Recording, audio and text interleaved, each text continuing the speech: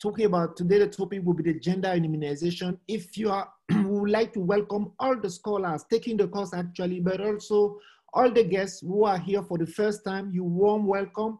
And this webinar today will be talking about gender immunization. We know that the topic is important, and I will just want you to use the chat box and the Q&A during the session to really make the interaction with the panelists, the subject matter experts from WHO. I won't say that much about them. I will let them introduce themselves. But today, I will really ask you to interact with the Q&A box. Ask as much as questions as you can, because they are here today to respond to your question, and we really want you to bring out your experience. So I will stop talking here, turn myself to Geneva, and welcome me warmly Jimil Bal from WHO HQ, who first present herself and take us through the webinar. Warm welcome to all of you. Nice to have you all. Jimil, the floor is yours. Good afternoon. Good afternoon, and greetings from Geneva. Good afternoon, everyone. We are so happy to have you come in huge numbers for this webinar on an important topic relating to gender mainstreaming in health, and in particular immunization. I know that it will be a webinar where all of us will learn a lot because it is currently for us a new area of work, a new area of focus, and we have the best experts that have been working in this area within WHO and more broadly in health. And I am so happy to introduce my two colleagues, Shireen Haidri and Michaela Mana, for this webinar today. And without taking more of your time, I would ask them to directly introduce themselves and then take us through this wonderful presentation that they have prepared today. And as Alain said, please feel free to put in your questions. There will be opportunities within the webinar and after the presentation to have this interaction with the experts. Thank you very much, and I hope this session is useful to you all. Over to Shireen and Michaela. Great, thank you so very much for the introduction, Jilmil. My name is Shireen Haidari. I'm a senior technical consultant to WHO, working with the Gender, Equity and Human Rights team.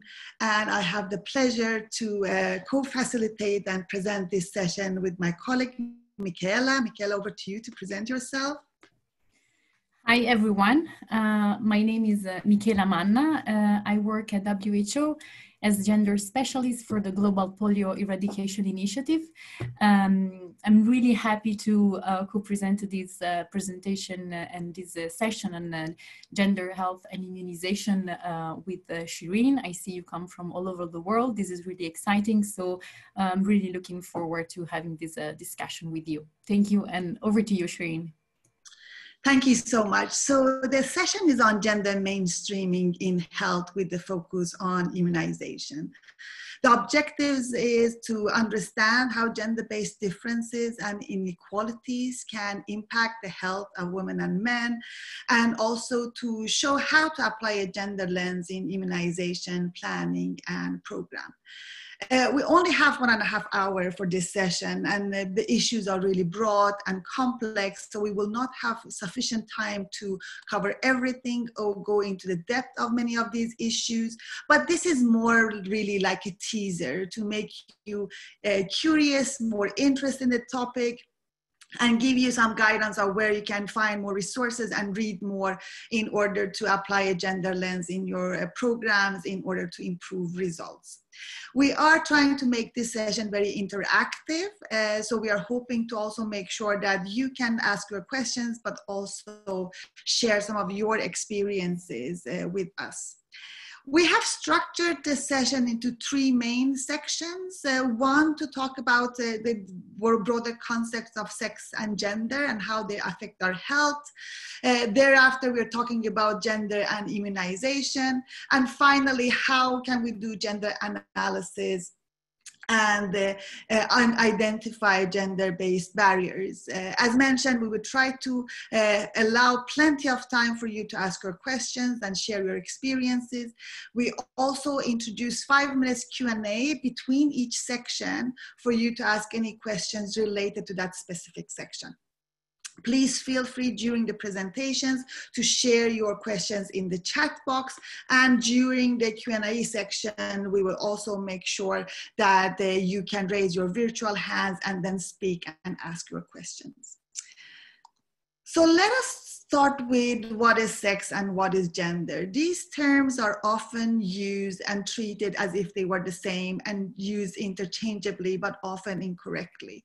So it's really important for us to understand the concept of sex and gender and how we can distinguish them. We often talk about sex when we are referring to biological differences and biological characteristics that are a result of our chromosomal compositions. These result in differential differences at the molecular level, cellular level, immunological level, physiological level, anatomical level, resulting in the different anatomy of sexual and reproductive anatomy, as well as in differences with related to presentation of disease, susceptibility to diseases, as well as treatment response and health outcomes. Gender, on the other hand, is a socially constructed norms, roles, behaviors, relationships, responsibilities, values, attitudes, and forms of power that a given society assigns to women and men. It is not a binary, it is a spectrum of femininity to masculinity, and it affects a lot of our opportunities in life. It affects our choices we are offered and made with respect to education, to employment, to hobbies. It's expected how we are behaving, how we are talking, how we are walking, how we are interacting with each other. And we are socialized from an early age into what are expected of us as men and women and boys and girls. And that's, as we simply say, we are born with a sex and socialized into a gender. However, while gender norms and roles are quite deep-rooted, they're also dynamic and subject to change and can change over time, as well as in different settings. For example, these advertisements are not from that long ago, but these days, almost across any places in the world, these are considered quite shocking. And these gender norms and roles are constantly challenged, as these two examples shows. For example, these advertisements are trying to challenge the gendered labor segregation. The picture on the left is saying that it's a woman's war too, as a way to attract women to a domain that has been predominantly male, the military. And the picture on the right, are you man enough to be a nurse, is trying to also attract men into a field that has been considered quite feminine. But as you can also see that these pictures, these advertisements, while they're trying to challenge the gendered labor segregation, at the same time, they're reinforcing the notion of masculinity being different and perhaps even superior to femininity. As you can say, the men are equipped with some masculine tools and equipments in order to reinforce their manhood and masculine identity, as if being a nurse would be emasculating. Whereas in the picture to the left with the woman is dressed in a suit and a tie, as in order to show that women can actually match up to men. She's also placed behind a switchboard.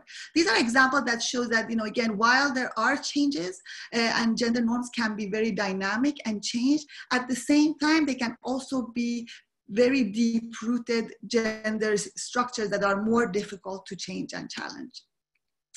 When it comes to health, there is a very complex interaction between sex and gender. Our biological sex can influence our susceptibility to disease, to presentation of symptoms, how we are reacting to different drugs and the drug metabolism, our immunological response to vaccines and pathogens, whereas our gender can cause vulnerability to diseases, what we are exposed in terms of risks, what we are taking, what kind of risk-taking behavior we have, how we are accessing information about health services, how are we accessing and or affording health services, but also how we are treated in a healthcare system.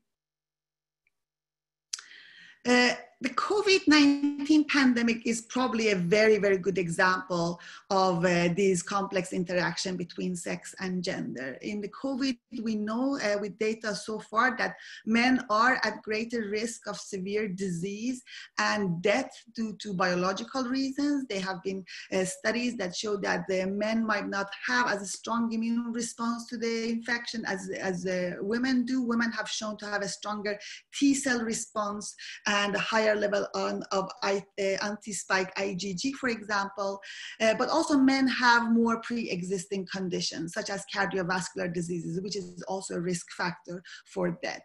But there are also social risk factors associated with that. For example, there's a higher prevalence of smoking among men, which is also a risk factor. Women's vulnerability to infection with coronavirus is very much gendered as well. Women are often in caregiving roles, either at home caring for children or sick family members, or in the formal health sector. Women make up 70% of the healthcare workforce and the majority of the frontline healthcare workers managing COVID-19 patients. So as such, they are more frequently exposed to a larger amount of virus and at greater risk of infection.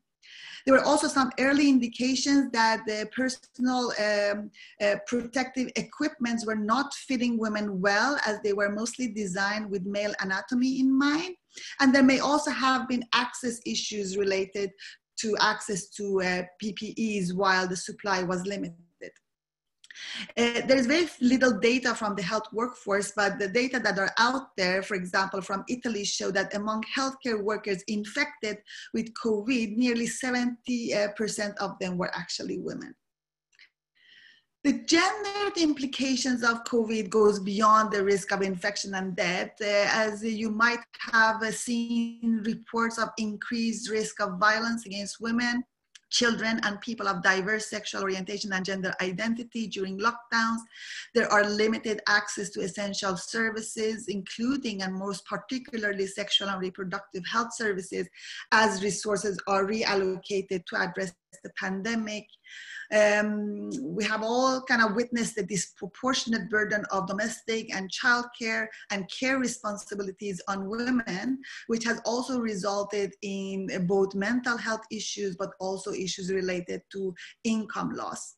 Women are also more likely to work in the informal economy or work in part-time job, and as such at a greater risk of either losing their jobs where service sector is closing down, or at not having a social safety net if they are in an informal sector. I won't go into more details around that, but the WHO has issued the Gender and COVID Advocacy Brief that you can access on the website, and there are lots of other very useful resources on gender and COVID, including on the website of the Gender and COVID-19 Working Group. If you Google that, you'll find that website. But perhaps the combination of sex and gender in fueling a pandemic was most evident in the HIV field. HIV exposed the endemic gender-related inequalities, biases, and injustices that still today is responsible for our ineffectiveness to end that epidemic. For example, young girls are twice as likely to be HIV positive than young boys. Transgender women and men who have sex with men are also at much greater risk of infection.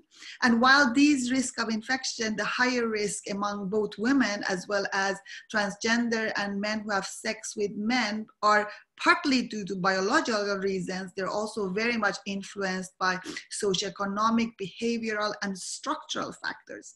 Among women, for example, lower school attendance, lower literacy, gender-based violence, FGM, early marriages, economic dependency and poverty, stigma and discrimination, barriers to access services, including and most importantly, sexual and reproductive health services, all influence and make women more vulnerable to HIV infection.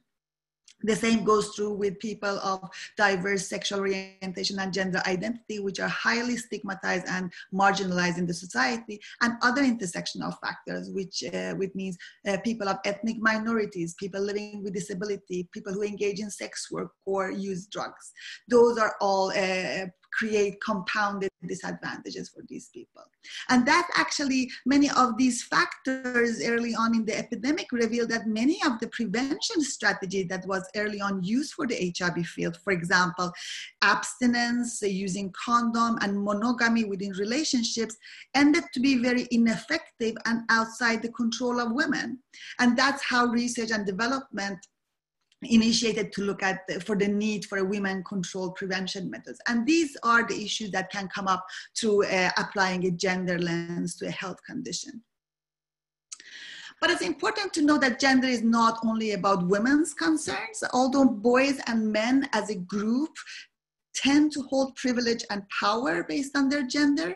They also demonstrate disproportionate rates of mental and physical health problems, public health concerns, and they also have a lower life expectancy.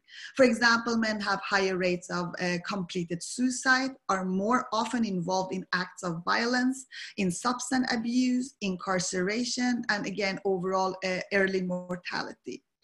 And socialization of men and boys to conform to traditional masculine norms often limits their psychological development. They can constrain their behavior, disengage them from childcare or parental responsibility, and negatively influence their mental and physical health. Masculine ideas, expectations of dominance and aggression may heighten the potentials for boys to engage in acts of violence, including but not limited to bullying, assault, physical or verbal aggression, not only against women and girls, but also against other men. Men are overrepresented both as perpetrators, but also victims of homicides.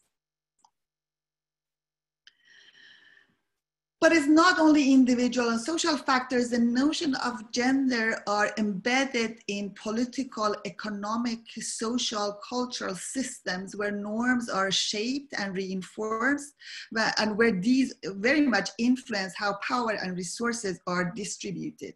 Institutional gender influences the way information are formed and disseminated, how the education system, the political system, the health system are designed and operated, and of course clearly influence how programs, including especially health programs, are planned, funded, implemented, and utilized.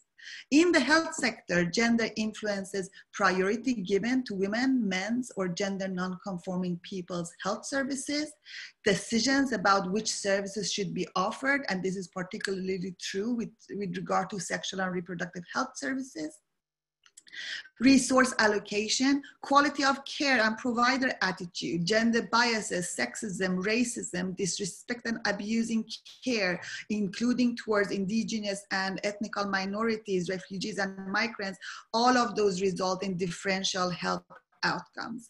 And of course, participation in decision-making about all of that above.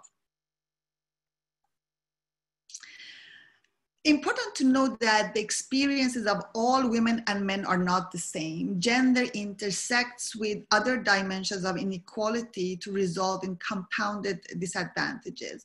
Intersectionality identifies how power relationships interact with gender and other drivers on inequity to produce differences in health experience and outcome. For example, the challenges that a woman of an ethnic minority living with a disability is facing in accessing healthcare and services are likely very different and multifold than a woman from an ethnic majority living without disability. But the experience of that woman is also likely very different from a man in the exact same position. So it's really important to think about all those intersectional identities. So to ensure that gender dimensions are adequately and meaningfully considered in our policies and programs, we need to mainstream gender and ideally other intersecting factors as well. Gender mainstreaming is the process of assessing the implications for women and men, boys and girls of any planned action in all areas and at all levels. It is a strategy for making women's as well as men's concerns, experiences, an integral dimension in the design, implementation, monitoring, and evaluation of policies and programs in all political, economical, and social spheres, including and particularly in the health sectors and in the health programs. So to kind of get you warm up a little bit, we thought that we're going to start with a quiz to test about what you know and what is your experience of gender. So Alan will start the quiz now. You have about 1 to 2 minutes to answer the questions, and then we together will look at the answers and see how we are doing. Thank you so much, Shireen. That was very captivating. So please go ahead, look on your screen, and you will see a small window that is there with 7 questions. So you have to use your finger or if it's your laptop, click on the answer. Is the true and false answer. So please go ahead and start voting. We will have maybe a minute and a half. Because of the fact that there are 7 questions, please feel free to really respond to the questions because it's really important for the rest of the presentation. And I know that Shireen and Michaela would really love your participation through the poll. So please go ahead and look at your screen. And I can see that 15 of you already find their way out. And thank you. So we have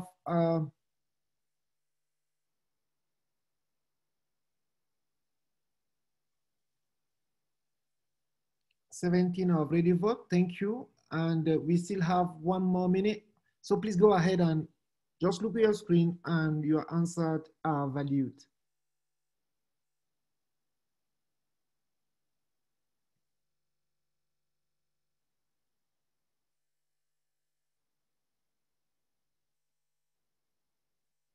Well done, everyone. So nearly 50% of attendees already use the poll.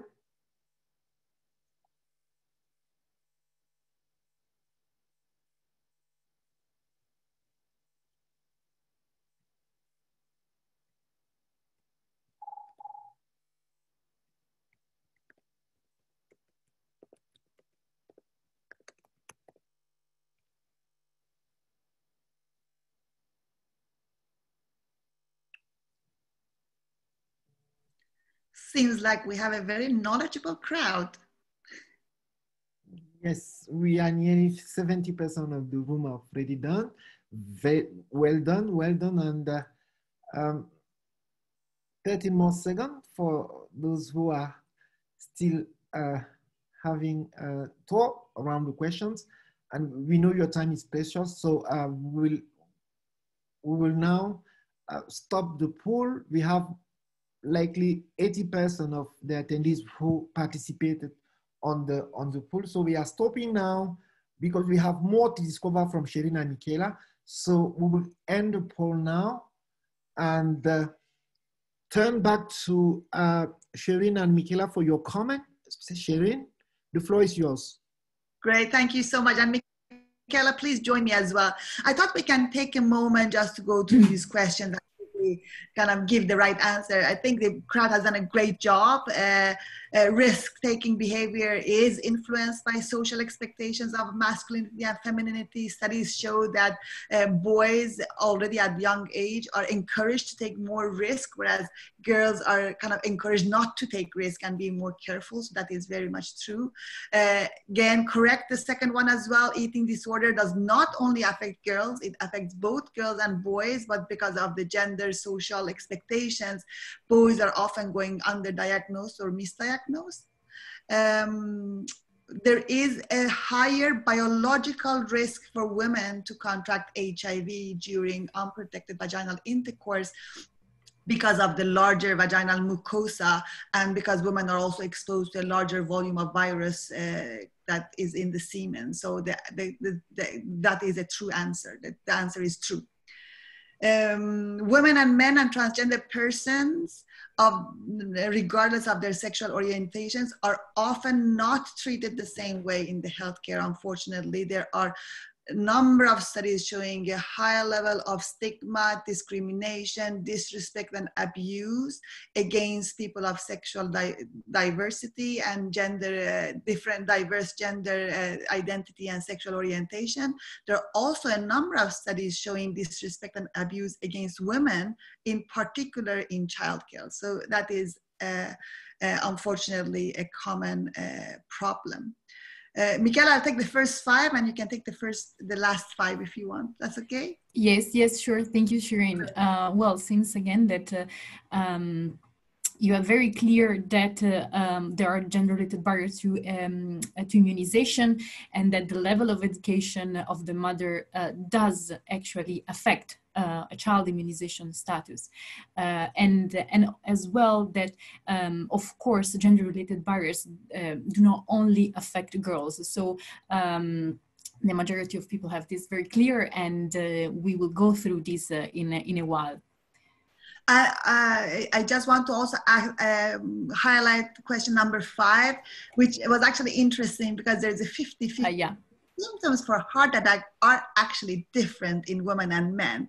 And that has been a big problem because the symptoms of heart attack has been mainly based on studies in men. So a lot of women have actually gone underdiagnosed or misdiagnosed because they have shown a different symptoms. And that's a very interesting topic if you want to look it up. Thank you so much for participating. You've done an amazing job. So I will hand over then to Michaela to take you forward on to your specific topic on immunization. Michaela, I'll share my screen so you can share yours. Yes, thank you, Shireen. Let me share my screen. Okay, hope you can all see. It's taking a while to do the full screen presentation. Michaela, we can see your screen. So Great. we just encourage the participant to really ask the question related to Shireen's presentation now on the Q&A. She will be really pleased to answer your question. Over to you, Michaela. Thank you so much, Elan. So let's look into more details. What are gender-related barriers to immunization? And I already seen that some of you already talked about the gender-related barriers that you have encountered. If you would like to share more experience, we would really welcome to. Sorry, if you want to do so in the chat and share your experience about that. Maybe let's give just some time for people to, if you want to write. We can, of course. Feel free to use the chat box right now to respond to the question on the screen. If you have the experience as said here, please go ahead and type it on the chat box. Thank you.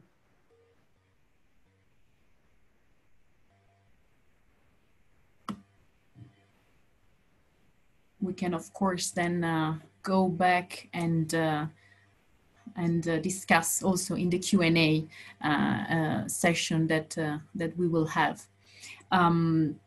Maybe let's start looking at those barriers.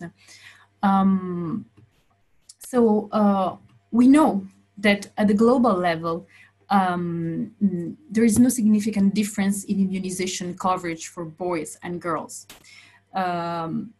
But there is a but. We also know that there are notable variations within countries and regions. So sometimes we see higher coverage for girls in some places, where in other places we see higher coverage for boys. And so we know that there are, in fact, a multiplicity of gender-linked factors that affect a child's immunization status, from some preference, for instance, maternal education, and so all these gender dimensions vary between the countries and between different contexts. Here we have summarized some of those barriers. So, for instance, the fact that mothers are typically the primary caregivers, and I saw before in the chat someone was pointing this out. So, but because they have a lower status in the household, maybe they're not able to decide for their own. of course, they are affected by physical and time barriers, so sometimes it's difficult for them to access immunization services. Sometimes they lack literacy, health literacy in particularly, so understanding the importance of immunization, it's maybe more challenging. And sometimes there is also a problem relating to the quality of service that they are confronted to. So it's very important to remind, as you know very well, that in the moment that in the immunization process, there are not only of course the children involved, but the caregivers, the parents, and the health workers. So the health staff in charge of the immunization, and we have to keep this in mind because it's really important. And if we look in more detail into those barriers, we can maybe divide them in demand side barriers, where as we saw, for instance, in some settings, there is some preferences. So maybe boys are prioritized over girls, or there are physical barriers. So women are not allowed to go to the health center alone, and maybe they need permission. They can experience stigmatization receiving a particular type of vaccine, and even if they're considered the primary caregivers, maybe they're not the sole decision makers. We also know, for instance, that sometimes it's a trade-off for a mother to decide whether to go to the health center or to work. And also this is a difficult situation that sometimes they face. And as we said, that maybe the lower education and literacy level can hinder access to services. So it was really interesting to read some of your experiences that you took the time to report during the application process. And here we can see an example of demand side barriers. This is an example from South Sudan, saying that in the year 2013 and 15, there was a low participation of men in immunization and activities. And so some men were also discouraging their women from taking children to the vaccination. So we can read that some activities were organized, and the perception change. And it's interesting to see that from a coverage of less than 50%, the coverage reached nearly 90%.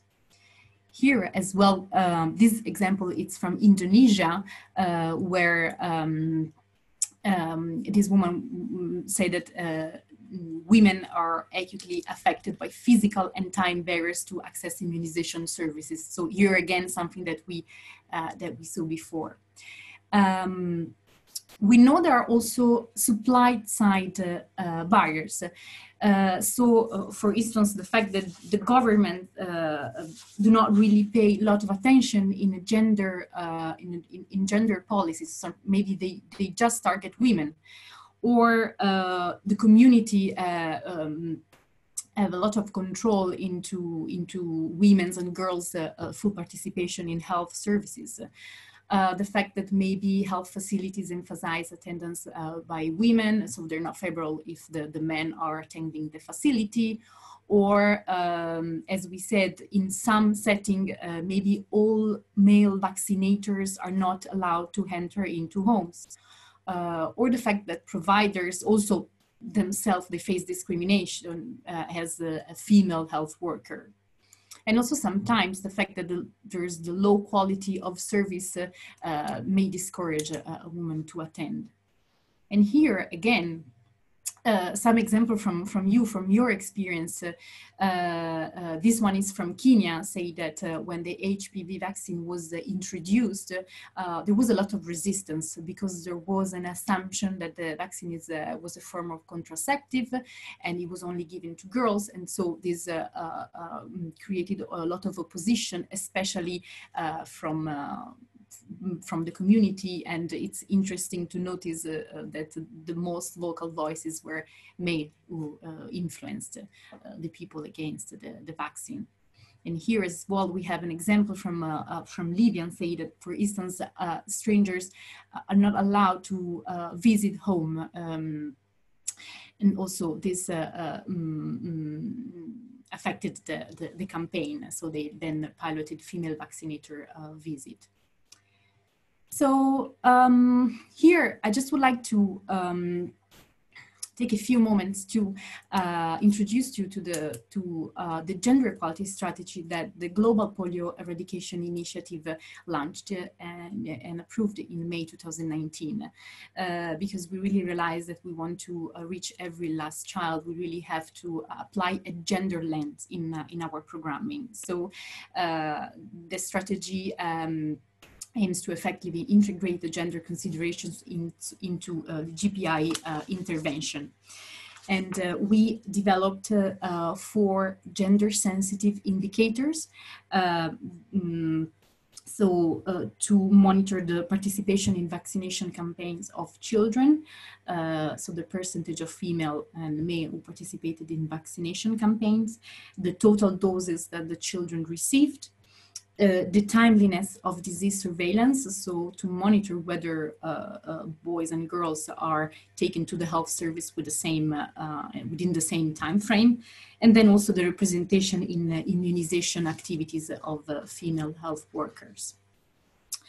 Again here, we would like to show you an example of monitoring of sex disaggregated data. We will have time a bit later to go into a bit more detail of sex disaggregated data, but we receive a huge amount of data from for AFP surveillance from countries, and this was developed by our statistician colleagues at WHO at the polio department, and this was an amazing work and effort to really monitor and try to look deeper into data. So here, for instance, we selected Nigeria. These are our AFP data for Nigeria for 2019, and you can see at the left-hand side how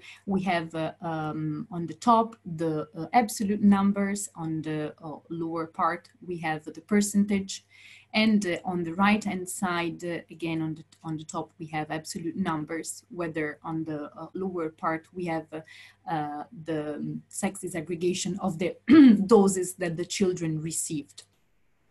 So this really tells us a lot about what is going on, and it's easier for us to see whether there is something going on, and if there is any particularly issue that we need to investigate further.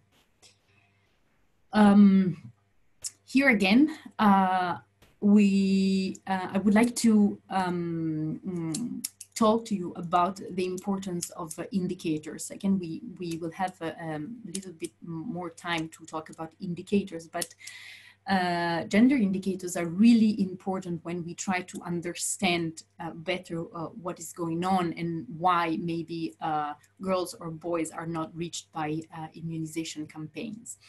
And it's a compendium of indicators that have been developed by the Equity Reference Group for Immunization, which is a think tank that was convened by UNICEF and the Bill and Melinda Gates Foundation. WHO is also part of this think tank. And they developed and they worked on indicators that could tell us and that could measure and help us understand how also gender interacts with other dimensions. So I think what's interesting to note here is that, for instance, we don't have just gender immunization related indicators, but for instance, we have what we call also proxy indicators, like for instance, percentage of women employed by occupation, or proportion of individuals who own a mobile. So those are proxy indicators, of course, that are taken from not the health sectors, but that maybe can help us to tell us what is going on, to give us a picture of the context of the country, of the region.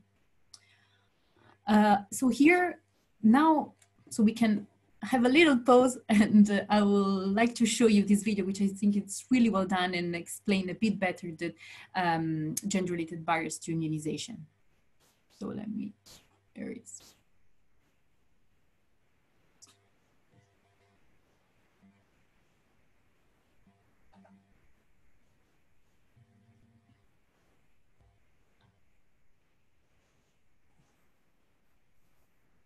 I cannot hear the sound. I don't know if other participants can hear that.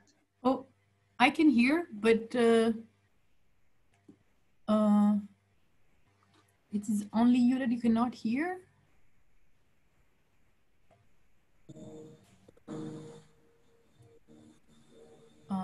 I can't hear either. Oh, why we could before? Let me maybe take out the... Michaela, why don't you play it from here? I think then you will hear the sound. If you play it like this rather than the presentation. Sorry, from here where? Where you are now, if you play it like that rather than the presentation mode, because I did hear some sound. Can you hear now? No. Oh.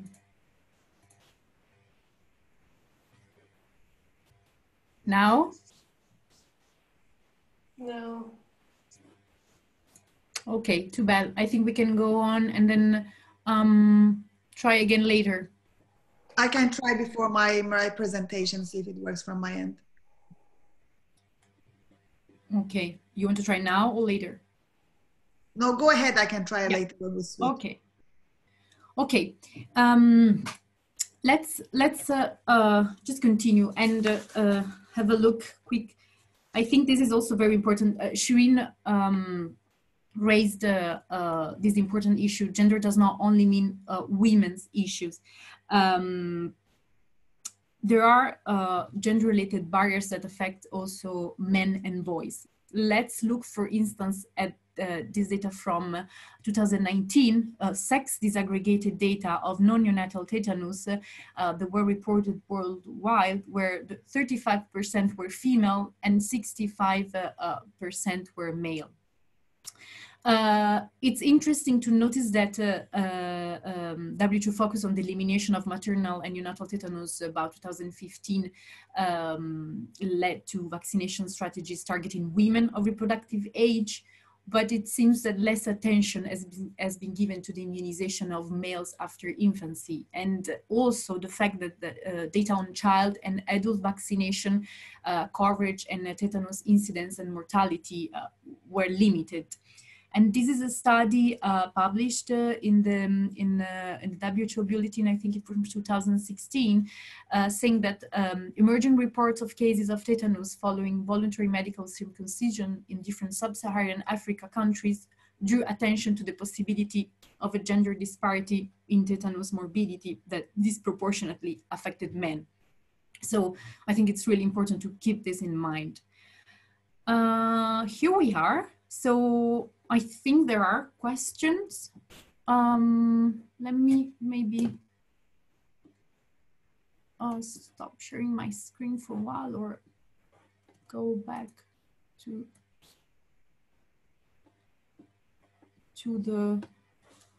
the questions.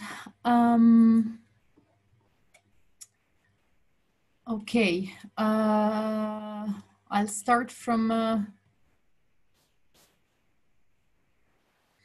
Niklas.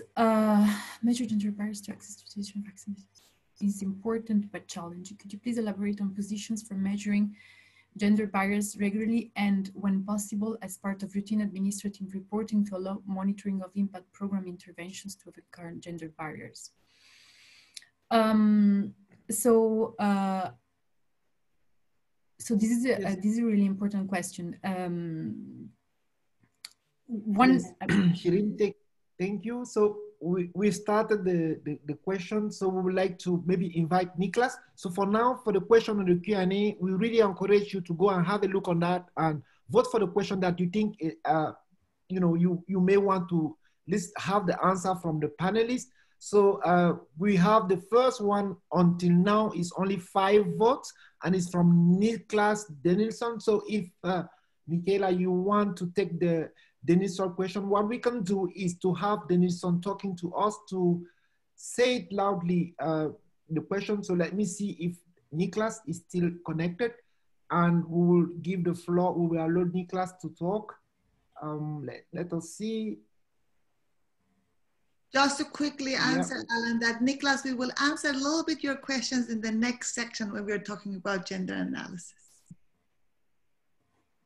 Yeah. Right. So it's over to you then, Michaela, for the presentation. And I think that we can share sharing screen for the video while. Yeah. Okay. I think it's over to Shirin in any case. So yeah.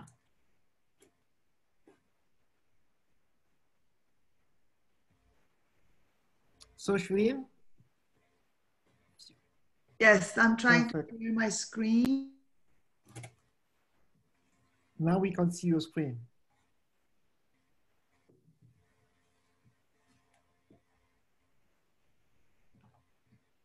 Let me try to see if I can show the video with the sound.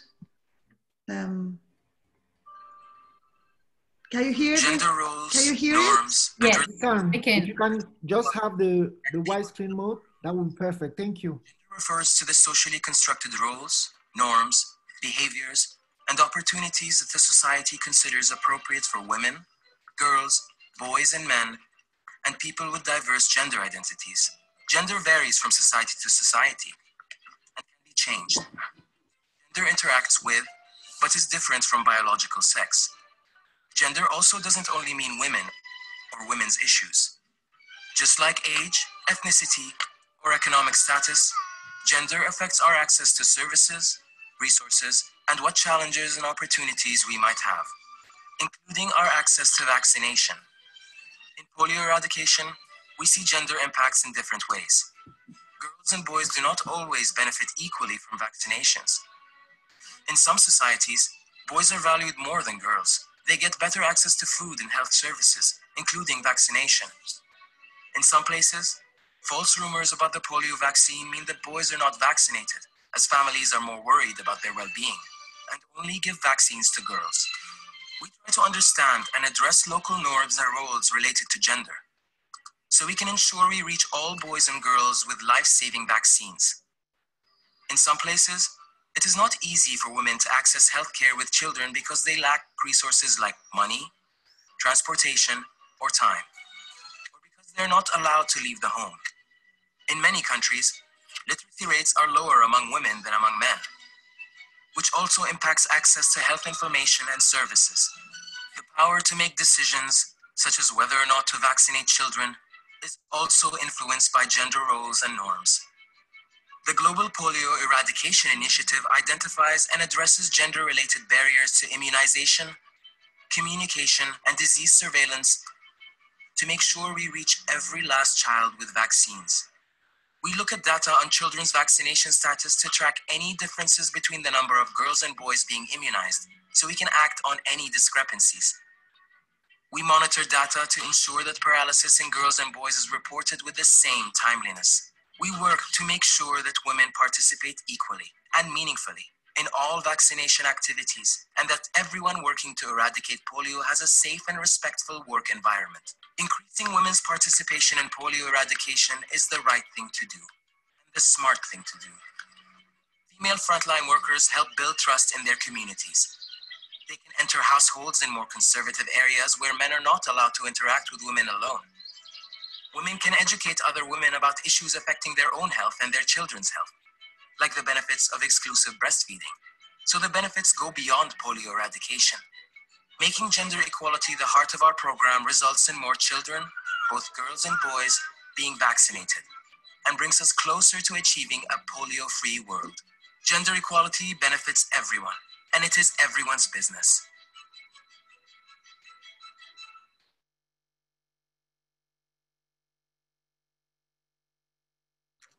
So glad that was working actually. So now we're on to the last section of our presentation, which is around gender analysis, going back to Nicholas's questions about how to do that. So as you remember, we talked about gender mainstreaming as a way to make sure that we integrate gender into our policy and programs. So gender analysis is a starting point for gender mainstreaming. Gender analysis is a methodology to identify how gender norms, roles, relations, and differences in power, access to resources and opportunities, and rights affect women and men, girls and boys in a given context and setting. It directs us to identify the best strategies to address harmful gender norms, structures, and behaviors to improve the success of our programs. Gender analysis presents a variety of approaches to systematically examining these differences and understanding how they impact the lives and health of our people in the society. Some of the key areas that you usually look at when you're doing a gender analysis are different needs, priorities, and strengths of women and men, gender relations, beliefs, perceptions, and norms, gender division of labor and pattern of decision-making, access to and control over resources, assets, or benefits, and barriers and constraints in women and men's participations in decision-making and programs.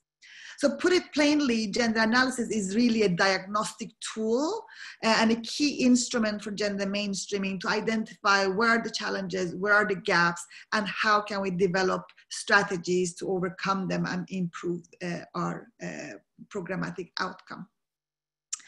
Gender strategy, gender analysis is ideally done at the beginning or before any program in order to ensure that the gender dimensions are accounted for and integrated into design and implementation, but it can actually happen or occur any stages during a program, and it's finding used to improve results. For conducting a gender analysis, you need to determine what you need to what you want to find out and what's the purpose of your gender analysis. Once you have that, you can try to search and review existing gender analysis and assessments related to your health problem, the specific health issue that you're looking at. You can look at gender analysis done by donors or other NGO partners, academics, or even other UN agencies. Once you know the gaps, you can collect primary data or use secondary disaggregated data collected by others, and we can talk a little bit around data in a minute. And once you have your data, you just need to analyze that. You need to analyze the information to identify where are the gender differences and gender-based disparities or constraints and opportunities. Then you need to make sense of your data, understand what are the implications of what you have found, what are the barriers you have identified, and how do they affect achieving the health objectives of women and men that are targeted by your program. And finally, it's important to use your analysis to design or improve your programs for better results. There is no point of doing a gender analysis if we're not going to use the finding to make changes. It's important to note that you don't necessarily have to do the gender analysis yourself. There are lots of organizations with a lot of expertise in that, and also experts who can help you, that you can contract to help you conducting a gender analysis for you. So what kind of a data do we usually collect for gender analysis? Quantitative data disaggregated by sex and other markers are often useful because when analyzed, they can reveal differences in women's and men's health and lives that are a result of gender roles and expectations, and identify areas for further investigation. Quantitative data can also be used by using secondary data as mentioned, such as official national statistics or data collected by donor or other NGOs or academics or by other interagency or UN organizations. However, quantitative data has its limitation and is not always sufficient. We really sometimes need to also apply qualitative methodology, such as in-depth interviews and focus group discussions to capture gender dimensions related to norms, knowledge, attitude, behaviors, and relations in a given society or a context. And again, coming back to intersectionality, that using data broken by sex alone can leave out important information about differences within groups of women and men. For example, gender power dynamics or differences within, say, older people or adolescents or people living in poverty, ethnic minorities, and so on and so forth. So once again, important to bear in mind the intersectional inequalities when collecting and analyzing data. We can also use gender-sensitive indicators that Michaela actually referred to. Gender-sensitive indicators work to measure change for women and men, girls and boys, as well as measure changes in gender equality that are available. These are many gender-sensitive indicators available. The United Nations Sustainable Development Goals, for example, has an official framework highlighting indicators for all 17 SDGs. And within these, there are 54 core gender sensitive indicators, and there are also 34 gender relevant indicators that can be used.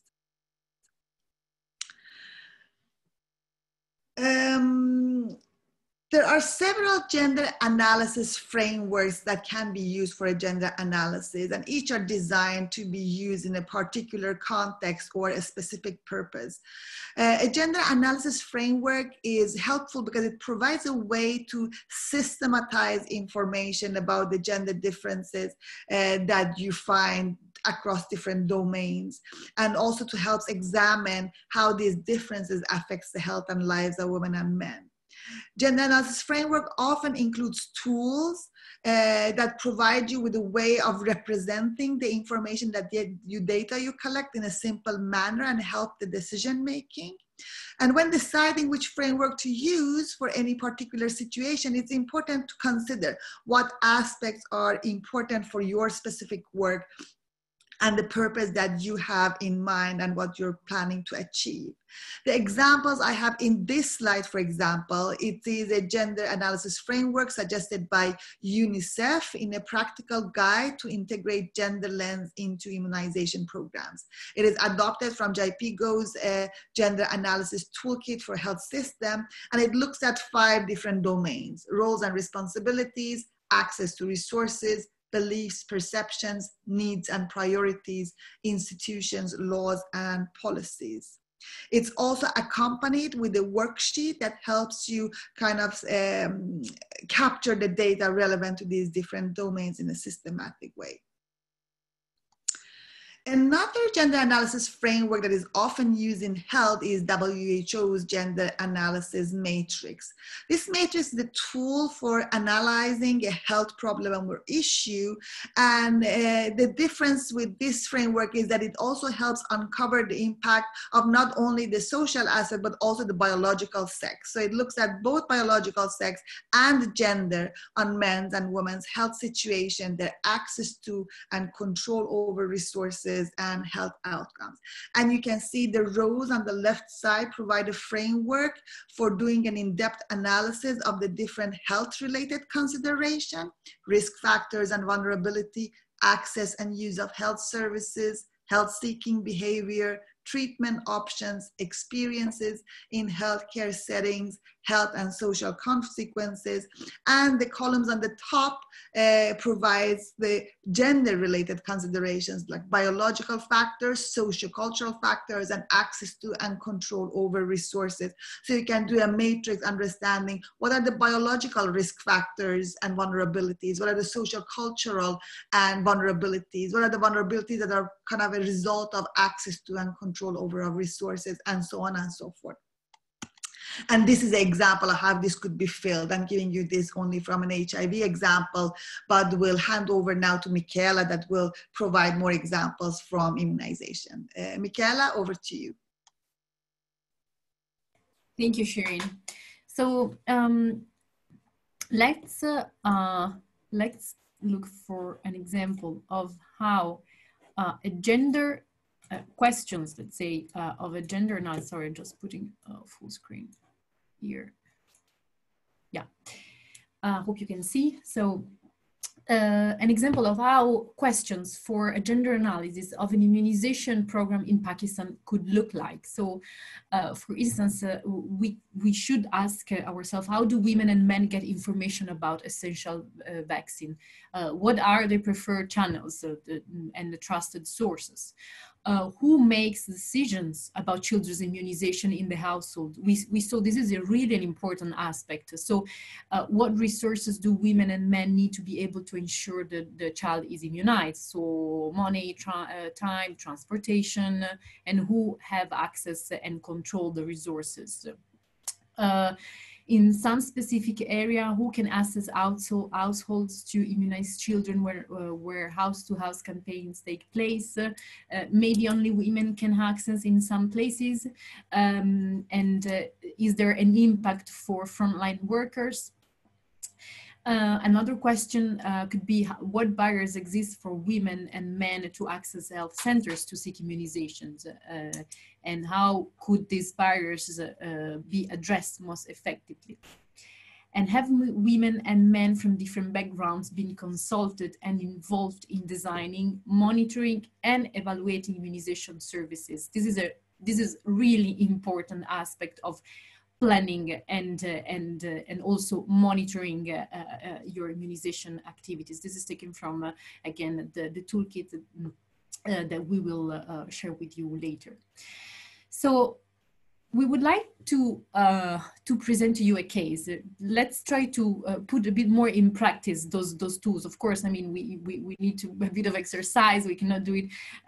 We are aware, I mean, we still have half an hour left, but let's try to look at it. So imagine that we are in a country where we received polio surveillance data for acute flaccid paralysis for the semester July-December 2019.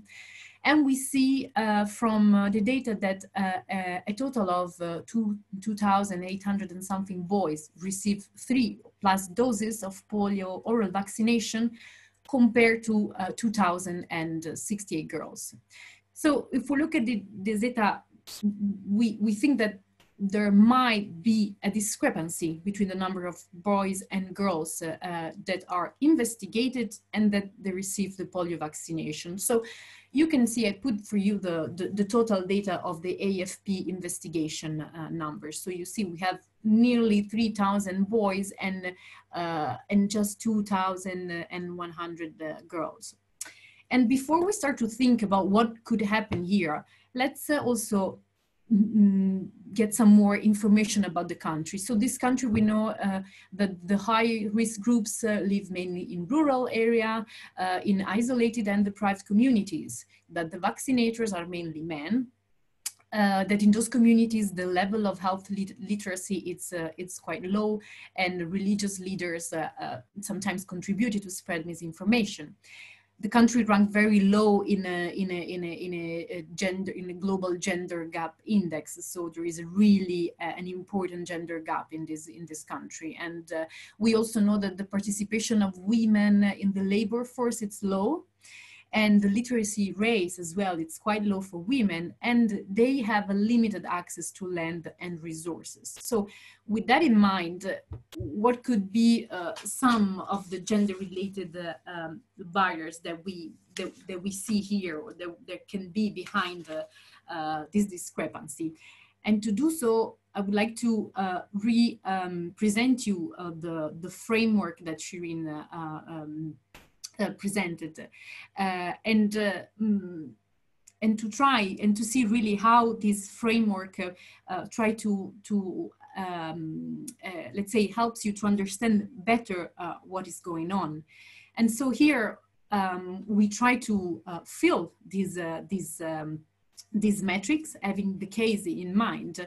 And of course, I mean, you don't have to fill every single box. Maybe some box do not apply to the particular case.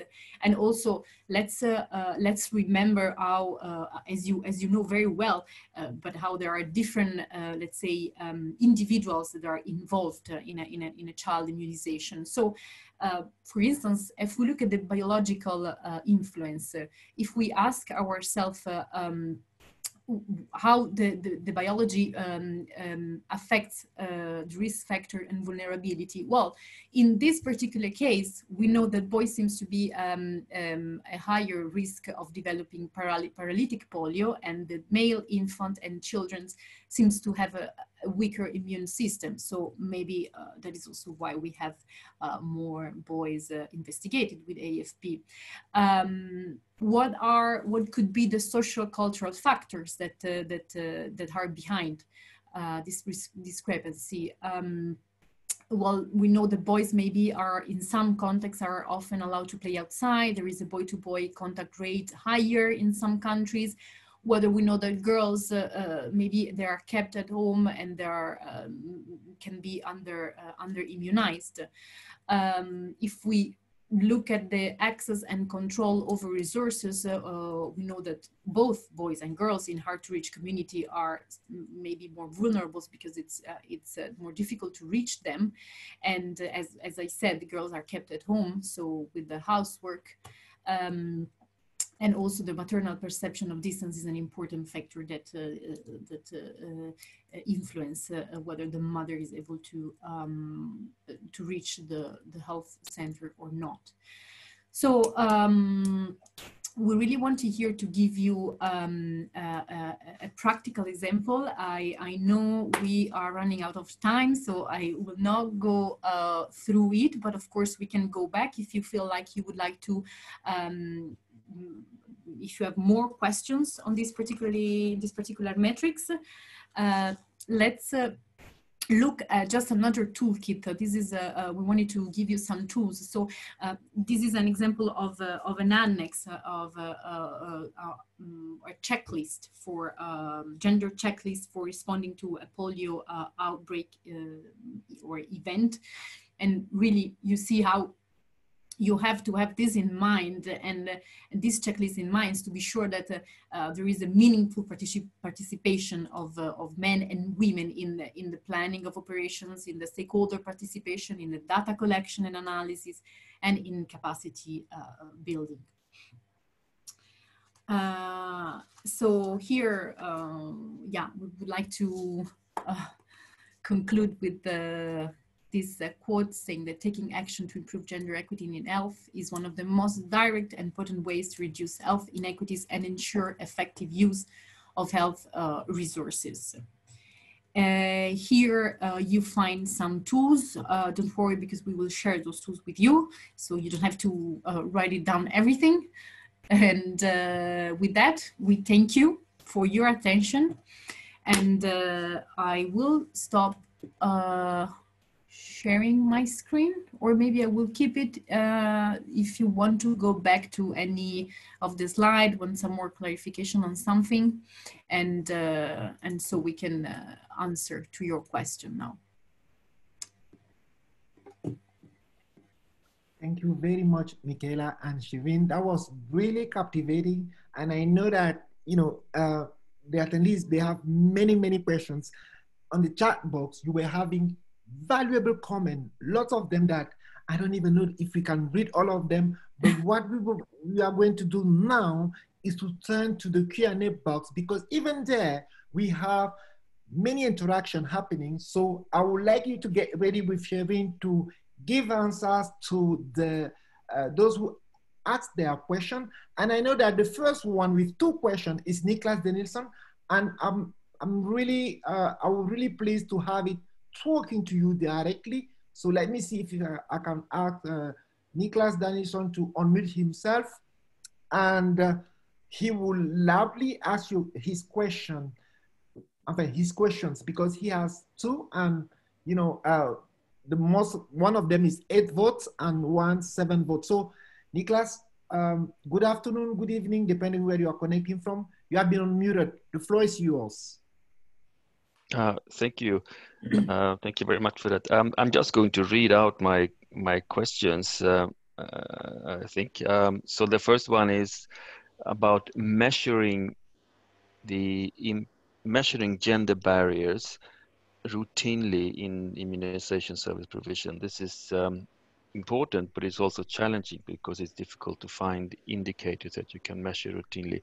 So my question was if the panel could elaborate on options for measuring gender barriers regularly and when possible as part of routine administrative reporting to allow monitoring of impact of program interventions that are aimed at overcoming gender barriers, that mitigate the impact of gender barriers.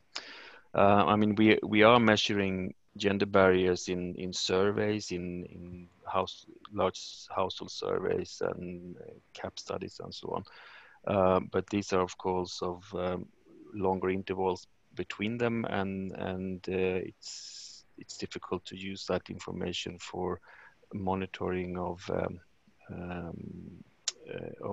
program performance when it comes to interventions and strategies to reduce the impact of gender barriers. Over. Yeah, I can try to answer for your question. Thank you very much. So I think the first step is, as also Shirin pointed out, it's the gender analysis, because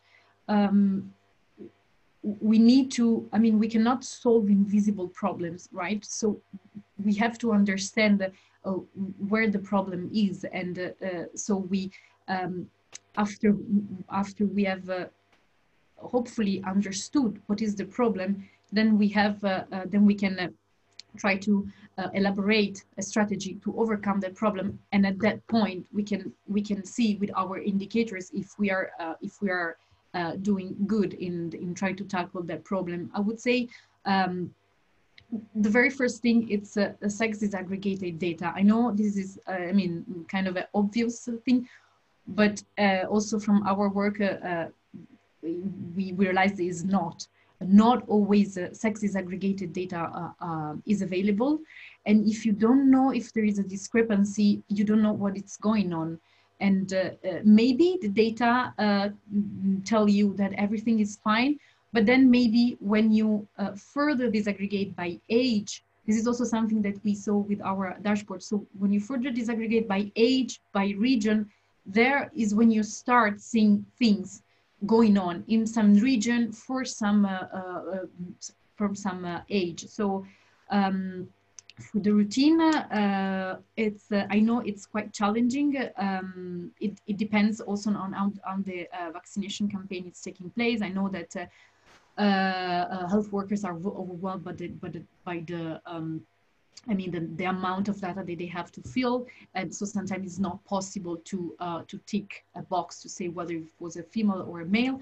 But then maybe it's something that can be done in the monitoring activities, so to check whether more boys or more girls have been vaccinated. So I hope it answered to your questions, but feel free to let me know. And just to add to Michaela's, I do understand the challenges of doing the routine monitoring in a way that you can really collect those data, but doing a gender analysis, you know, at least at some point will give you an idea about what are the challenges and where are the kind of specific obstacles and what kind of a routine data you need to monitor over time to see whether your targeted interventions has helped overcome those barriers. So I think even if I understand that, you know, you can't collect everything routinely all the time, doing a gender analysis can guide you, like what would be the selected indicators that you might pay more attention to in your program. I hope that's helpful. Niklas? Yeah, thank you very much. That's helpful. And I see that there are some people who would like to provide answers live as well. Maybe I can just take my second question as well, because it's related to the first one. And So that question is about mitigating measures, strategies to reduce gender barriers to vaccination. And of course, I understand that what kind of strategies you adopt has a lot to do with the gender analysis to start with. But I wondered if you could say something about strategies that are sort of generally considered effective, that could be applied with some variation across the globe. I don't know what they would be. For example, engagement of fathers or men, adjusting opening hours, or communicating differently to mothers and fathers and things like that. That's my question. Over. Hi, Shirin, I can take that, and if you want, you can add. Yeah, thank you again. Yeah, what you're saying, it's really the case. Again, of course, it depends on what the problem is, right? So once you understood why there is a low coverage, you can try to adjust your strategy. So again, depending on the problem, if, for instance, there is a problem of reaching the vaccination health center point, you can adjust. I mean, if you are mainly women who are the caregiver and bring the children to the vaccination, if they have to work, they don't have time. So you have to adjust it. You have to maybe open it during the weekend. You can do it during the evening. As you said, involving men as it's really important, because we saw how many times they're the decision maker in their own the decision making power. So they are the one taking the decision, even if it's the mother. So also targeting them with many with many different activity in the community. We also see how effective could be to involve religious leaders. In many countries we saw that religious leader played an important role in involving the community to take part to vaccination campaign and to vaccinate their children. So those are some examples, but yeah, of course, as I said, it also depends on the particular problem you want to solve. Thank you.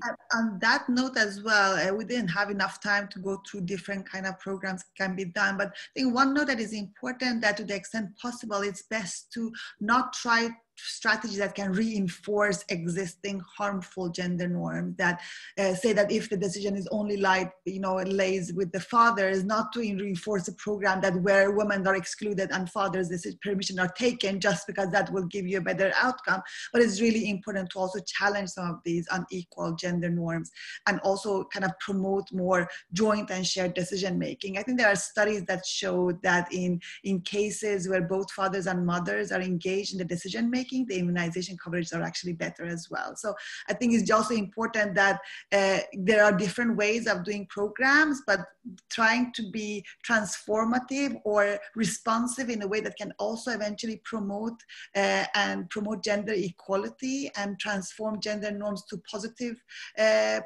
gender norms, that will be also very much encourageable. One thing that I want to kind of address that perhaps I didn't emphasize much during the presentation, but comes up very frequently, I think the issue is participation. When doing a gender analysis, in particular in a community, in a setting, the best way to actually promote and drive a change is to really engage that community in doing the gender analysis with you, to have those conversations, for the community to themselves identify what are the gender norms that actually creates those barriers to immunization in their society, in their community. And often they will come up with very good suggestions and very good solutions that can be applied, and people will be also more receptive to them because that's their solution and it's more culturally sensitive and acceptable as well. So the participation is a really key and fundamental issues in both gender analysis and gender mainstreaming for improving results and success.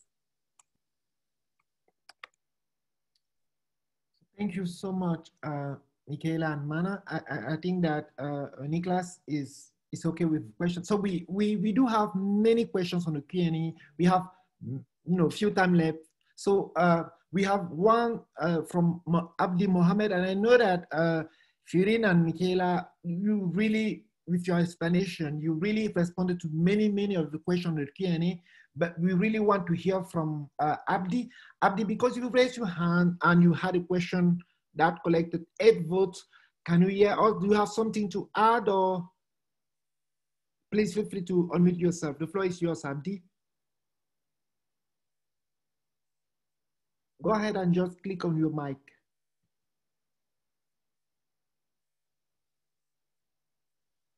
So, so while Abdi is probably not able to unmute his mic, so if Abdi, we can hear you now. Some voices from you. So while they are, Michaela and Shirin, please feel free to have a look on the Q&A and see if there is a question that you have not addressed yet, because I think that you went really deeply into with your explanation. We have Emmanuel Joku with one of the questions with 5 votes. I don't know if Emmanuel can talk to us. If you are here, Emmanuel, we would like to hear from you, as Abdi is still having some technical issues. So Emmanuel, good afternoon or good evening. Can you hear us? So absolutely. So I think that participants, so we also encourage, if you have a question that, yes, hello, Emmanuel? Can you hear me? Loud and clear, Emmanuel, please proceed. So you have a question on the Q&A box. All right. Thank you very much for this opportunity. So my question actually is rooted from an observation that has been made, especially in most West African and East African countries, where when it comes to immunization activities, for the child to be able to access the services, especially at the health facility level, it is the mother's responsibility, or it is seen as the mother's responsibility to take the child to the facility. So my question is related to the fact that as a world body, what are some of the pragmatic steps that are being taken to make sure that men also get actively involved? That it is not only seen as the woman's or the mother's responsibility, sole responsibility to do this particular task, but also the man also gets to know that I need to take my child to the facility to access immunization services, or even during outreaches, I need to make my child available for immunization services. That is my question. Thank you very much. So thank you, Emmanuel. So we have Michaela or Shirin who want to come first. I can take that, and Shirin can add. Thank you. This is Emmanuel. Thank you, Emmanuel. This is really an important issue. Again, it depends on the context and on the settings, on the cultural norms and regions, but there are many ways. I mean, the most, let's say, the first that I think of to engage men, it's the fact that messaging about immunization, promotion of immunization must not only target women, not taking just for granted that if it reached the woman, the mother, you're okay. I mean, this is not enough, because if you want to involve both, you should expect to be both in this activity. So if you organize, I don't know, for instance, an outreach, a community a discussion or focus group, asking or pretending that both the parents are there. You can train, for instance, the health staff in the health centers or in the clinic. It depends where you are, to also involve the father and ask the mother to involve the father, and ask for the father to be present and targeting really the message to both, because this is really important.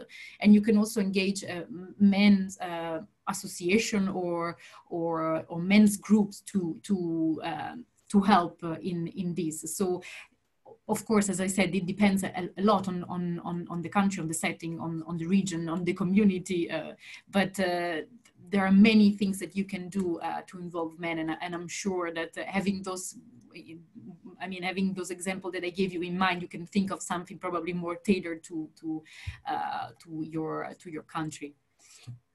Over. I hope this answers. I don't know if Shirin wants to add. I absolutely agree with Michaela, and I echo that, and just build on what you already said as well, is that we often try to address the problem laying in the community, but we also have to recognize that a lot of those biases and unconscious perceptions, we as health providers, researchers, we also have those. So it's important to make sure that we are trying to also at the same time be mindful about the gender biases, the gender norms that the health system, health providers are also reinforcing, and not, again, in the messaging, in the way that we are using images, in the way that we are interacting with fathers when they come to the health facilities, all of those, the way we are structuring or providing services, all of those should be with gender in mind for us as providers to also keep that in mind. It's not always a community that they have to change their gender norms. We are part of that community as well. And I think that's a really important message to take. Thank you so much. So Emmanuel, I think that you have your answer here. Thank you so much for participating. We have only 5 more minutes left, and I know that we have so many questions and comments that would be interesting to read, so that we can have the reflection. The topic is really important for us, specifically when we are trying to planning for routine immunization. This is a topic that we really want to look into. So we will want to hear from Dr. Bujan, the last person to participate, and then we'll look into how to make available the Q&A to you, Michaela and Shirin. If you can kindly provide answers so that we will share that in the Dropbox folder later on. Dr. Bujan, if you can hear me, please, the floor is yours. Yeah, thank you, Alan. Am I audible? Loud and clear, please proceed. Yeah. Thank you so much, and this has been really wonderful. It's been one of the very important and good webinars that I have had a chance to participate. It's more of a comment for the panelists rather than a question. So we all know that ultimately everything boils down to your coverage rates. And because in a majority of regions, the coverage rates between boys and girls are not very dissimilar, I think for the governments, it might become a bit difficult to allocate and identify and allocate resources which help to identify the gender gaps in the immunization program. And as we have been discussing, a lot of these gaps are implicit. So I think the onus basically rests on the technical partners, donors, the NGOs and academicians to sort of highlight this issue to the governments and do important work wherein this particular factor, which definitely has a bearing on immunization service delivery, is brought to the forefront. Because as we move from coverage rates of 60, 70, 80 and try to move towards better immunization coverage rates, I think until and unless gender equity is addressed, we cannot achieve that particular goal. So for instance, at the Gates Foundation now, there is a conscious effort to ensure that all investments are gender intentional or gender transformative.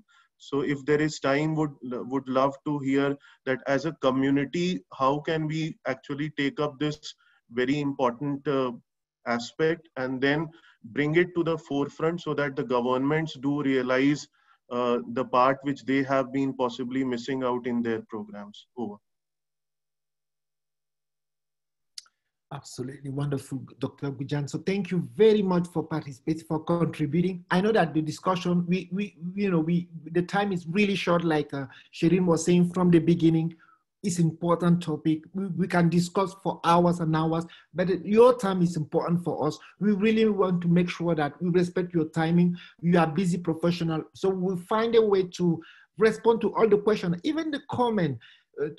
send them to Shireen and Michaela to provide you answers. Specifically for those of you who are taking the GRISP course, we now understand that the way we were intended to use the 9 transformative investment of the WHO GRISP document can change the more we get into the new topic, this topic that is really important, and you want to be part of the game. So I would really like to encourage you to join us on the 30th of September for the next one. We'll be talking about the COVID-19 and the routine immunization planning. I know that is very important. If you have a look on the chat, you will see that you can register for that webinar, and it will be another exciting one. So I'm sorry that we have to stop now.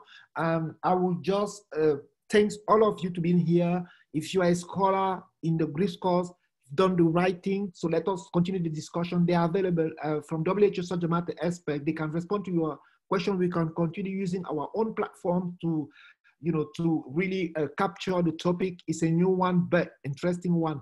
I will stop here.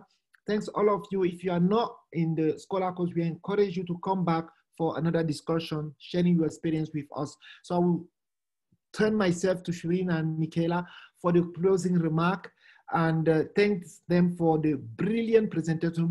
I learned a lot. I was so quiet because I was just, trying to digest the content, the rich content. Thank you so much. Over to you, Michaela, then Shireen for the closing remark. Thanks all of you.